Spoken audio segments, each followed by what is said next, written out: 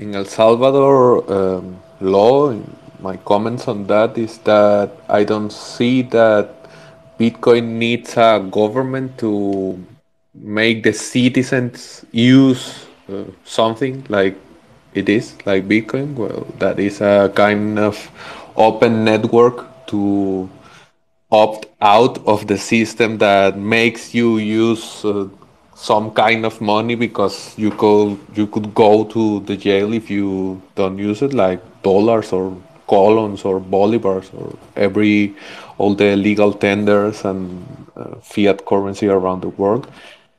That's my first idea that I even share it in that Twitter Spaces from Nick Carter that we had the President Bukele joining it.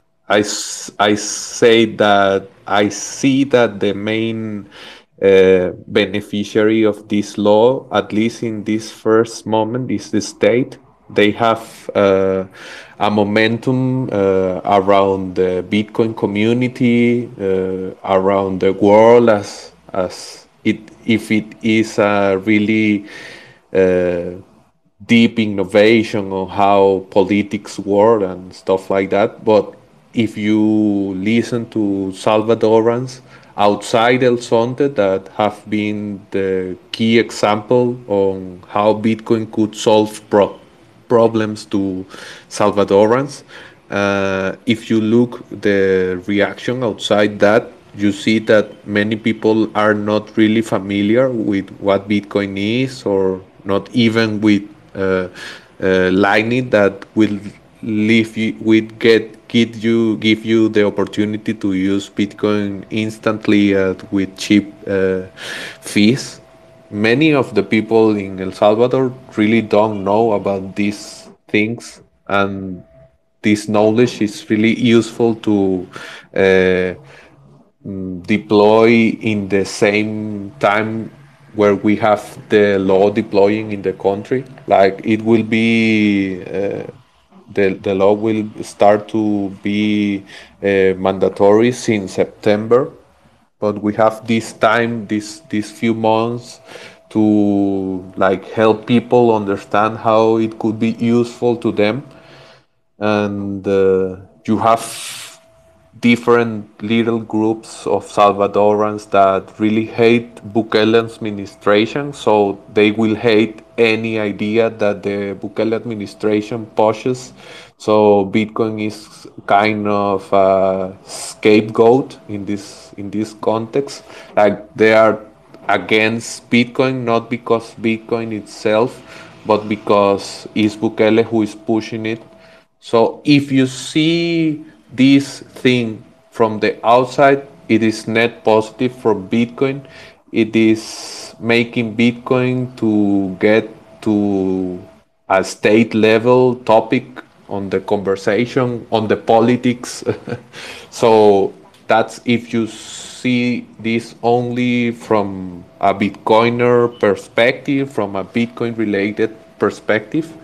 But if you see this as the people that will have to face this law, and in the context of a country like El Salvador that have a really sad history about guerrillas, militarization, something like that, and as you see that they are facing a kind of new autocratic movement around the institutions, and that you see that the democracy maybe is in danger because Bukele have a really huge amount of popular support, and that reminds me a lot of Chavez. So if you see this from the context of Salvadorans, it is really normal to have fear.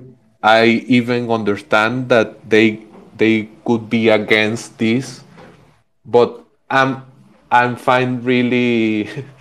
I don't know, like it's crazy to me, like have citizens from any country protesting against Bitcoin, that is a tool that would leave you would let you to have more power against the state. So there are really are really different things happening in the same news, in the same application of the law. And I think that El Salvador could be an example to the region, maybe not only Central America, but all the region, Latin and South America too. And I see that there are politicians that are trying to make this momentum that is happening around Bitcoin and the Spanish speaker community and the Latin America region, trying to have their own momentum and they are using laser eyes and stuff like that. And if you see the example in Paraguay, they made a shitcoin law, no, not a Bitcoin law, and a shitcoin law where the state will have more power over the regulation on how Bitcoin could be mined, on how they could use any different option to pay things. They are trying to uh, give more power to the state in a sphere of things. I think Bitcoin and crypto, like, it is a different sphere of things against the state, where the individual could be more powerful in some situations. So it is really different, the approach that is happening in Paraguay or the proposal that we had in Argentina, even where when I have Franco Amati, that is a known Argentinian Bitcoiner, saying to me that the proposal was written by a clone, like the politician that made that proposal. This is just from the show and stuff like that.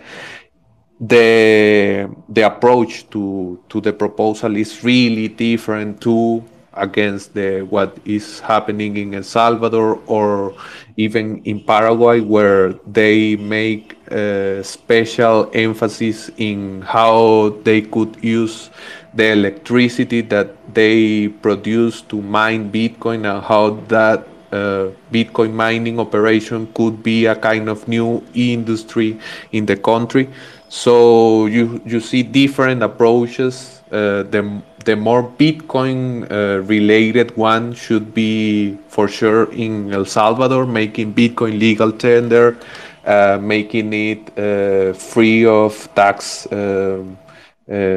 capital gains. So you have this like the effect, the El Salvador effect happening in different countries in the region, but they are making their own proposals, trying to fit this Bitcoin thing in their own realities. So I don't see that it will be an homogeneous movement around Bitcoin adoption. I hope that the main countries that will try to regulate or will create some laws around Bitcoin try to use the same model as we are seeing in El Salvador, but with their own context and working with their own countries. Because if you make Bitcoin legal tender in a country, you will have a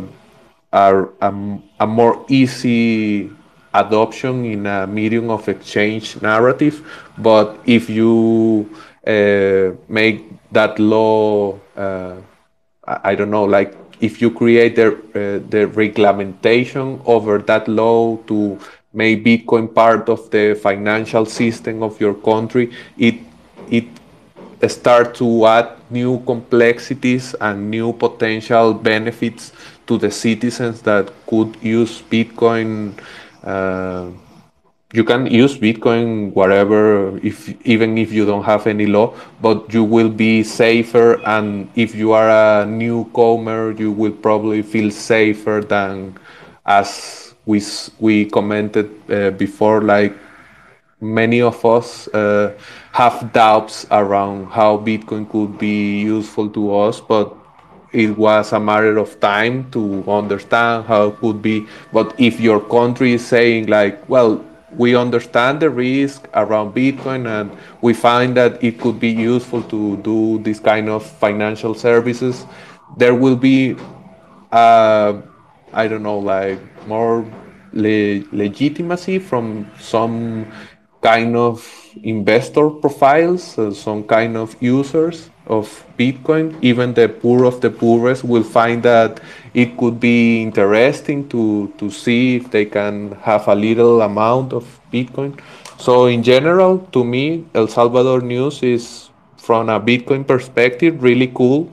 We are going through the state level, but as a citizen of this region and understanding the problems that the Salvadorians would face, I understand that they have doubts, that there are people that are not really happy to have this. I hope that they could avoid to politize the topic. Like I'm not a Bukele agent. I don't like to be called names just because I'm trying to figure it out how to help Bitcoiners in El Salvador or people that are interested in Bitcoin in El Salvador. But I'm seeing that many of the critics of the topic are just criticizing it because it is a Bukele proposal, not because it is a Bitcoin thing related. And yes, I think that that's the